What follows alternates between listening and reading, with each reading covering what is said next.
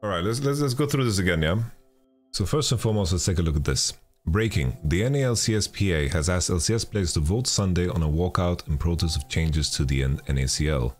If we have 26 out of 50 of the LCS players willing to do something, I can tell you right now the league's not running. More in my story below. Let's just read this on Substack here.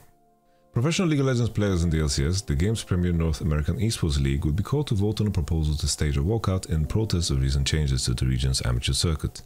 The Regional Players Association, the LCSPA, intends to host the vote on Sunday at 8:30 p.m. PT, Pacific Time. If successful, it will be among the first major instances of collective action at the highest level of esports. The proposed walkout targets a recent decision by Riot Games, which publishes a league and oversees its esports, to change a rule that required Tier 1 teams to field an amateur roster in the game's Challengers League NACL, which serves as a talent pipeline to the LCS. On May 12th, Riot announced it would be removing that requirement in response to requests by team owners. Soon after, a majority of LCS teams announced they would be cutting their NACL rosters, with some citing a need to streamline operations in light of economic headwinds.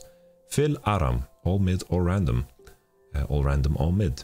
The LCSPA's executive director said the group was not informed in advance of Riot's decision, which he characterized as a significant breach of trust. If that's true, that's kind of fucked up. Riot lied to us, Aram said, and the outcome of that lie is that half of our players' jobs are gone overnight. That is kind of fucked up. The Executive Council of LCSPA, which is made up of 5 professional players, voted Monday night Pacific Time to authorize a vote among association members who would be asked to participate in the walkout, the 50 players in the LCS. The LCSPA informed players of the Executive Council's vote on Tuesday morning via Discord. It would be so funny if I read like a top Reddit comment where they just say, they're only walking out because they want a vacation. There's gonna be 100% that take. The Executive Council of the LCSPA, which is made up of 5 professional players, voted Monday night Pacific Time to authorize a vote among association members who would be asked to participate in the walkout, the 50 players in the LCS. The LCSPA informed players of the Executive Council's vote on Tuesday morning via Discord. Many players in the LCS are graduates of the amateur circuit, including some members of the Players Association Executive Council. Playing Academy was what gave me the opportunity to play in LCS, tweeted Executive Council member Mohammed Revenge Kadura, responding to LCSPA's statement condemning Riot's announcement. This would easily kill the future of the LCS, he added. The decision by the Executive Council followed a week of behind-the-scenes lobbying by the Players Association directed at Riot, Aram said. On May 6th, the pseudonymous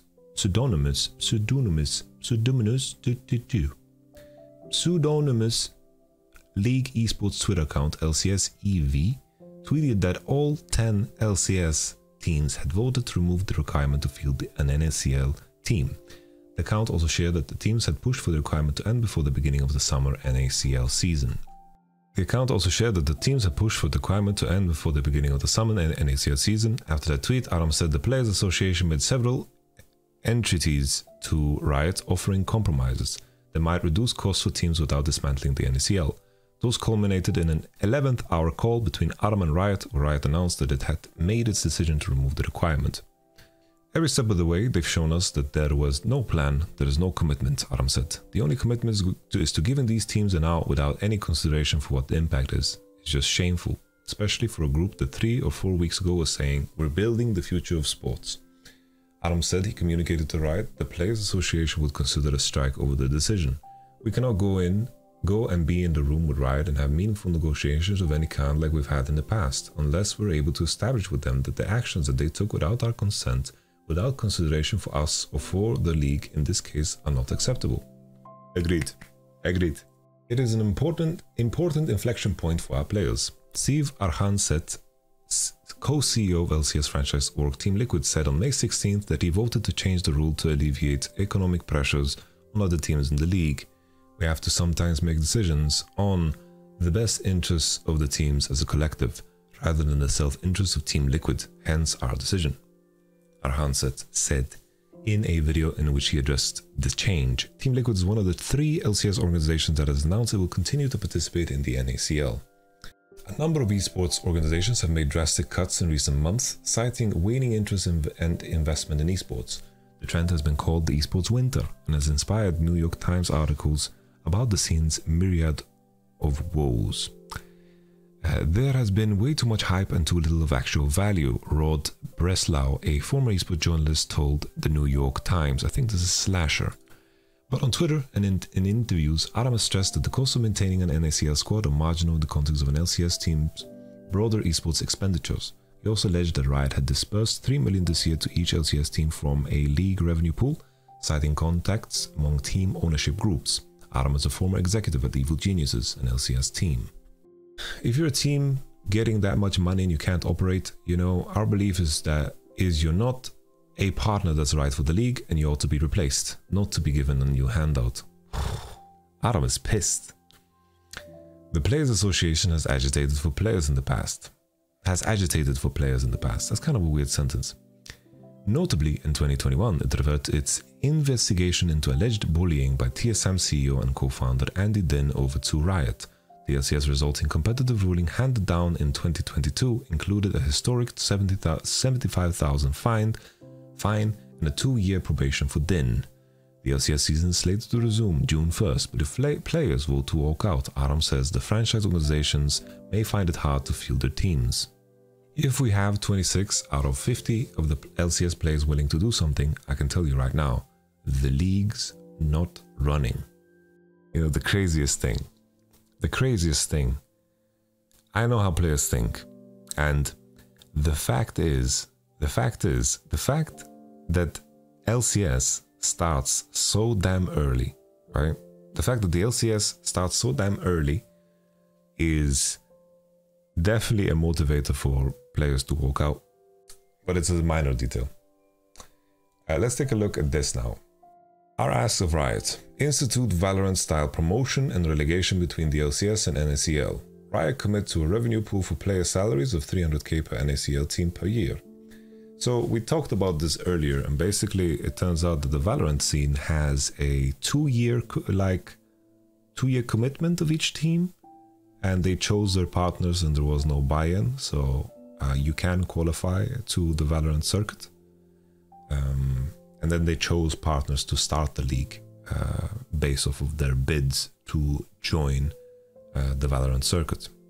Riot commit to a revenue pool for player salaries of $300k per NACL team per year. So that's 3 million. I think that's reasonable.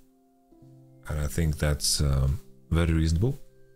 Allow LCS orgs to partner with affiliates for cost sharing. Okay.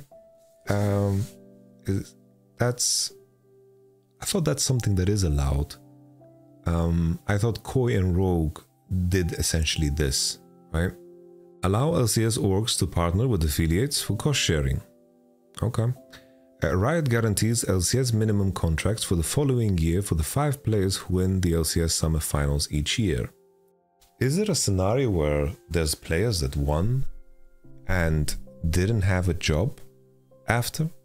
Has there ever been a case? I don't understand why this is necessary. Riot guarantees LCS minimum contracts for the following year for the 5 players who win the LCS Summer Finals each year. Has there ever been a case where someone wins the league and then doesn't play anymore? This is kind of strange. I don't know why this is there. Institute a 3 out of 5 roster continuity rule to provide players on released NACL rosters first priority in maintaining their slots in the upcoming NACL season if a majority continue to compete together. I think that's a good rule. I like that rule. I like the last rule. I think this second one is very fair and I think it makes sense. I'm just checking the comments if there is like clarity exactly on what the Valorant thing is. Like this I don't have an issue with either, right? If like there's that like orgs partner with affiliates, you know, I think that's perfectly fine. The thing is, it's like this part here, Riot guarantees LCS minimum contracts for the following year for the 5 players who win the LCS Summer Final each year.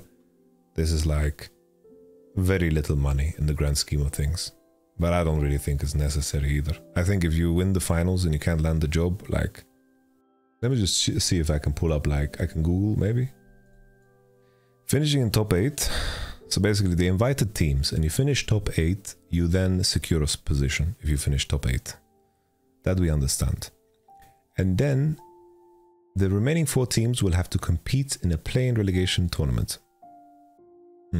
Okay.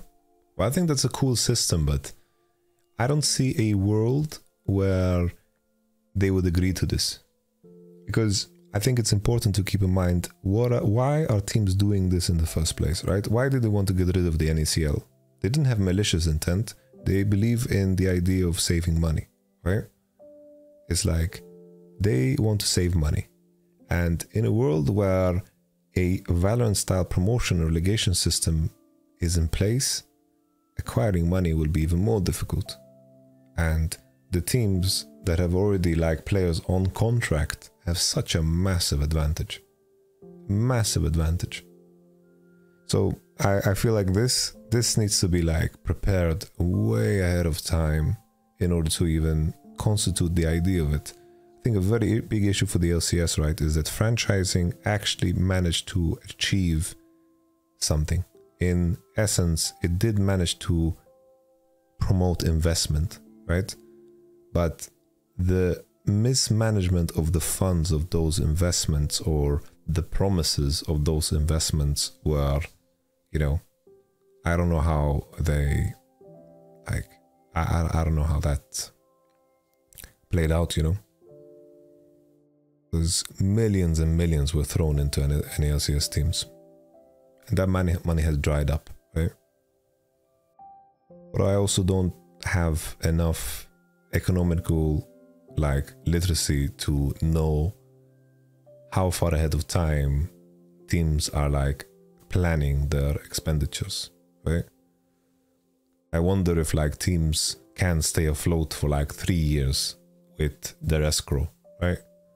Or are they consistently just scraping for cash?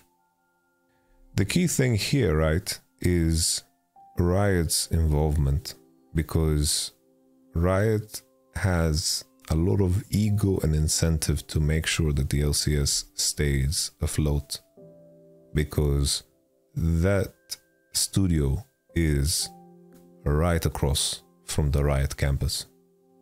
It's like the level of embarrassment that would come with it would trickle down to everything else.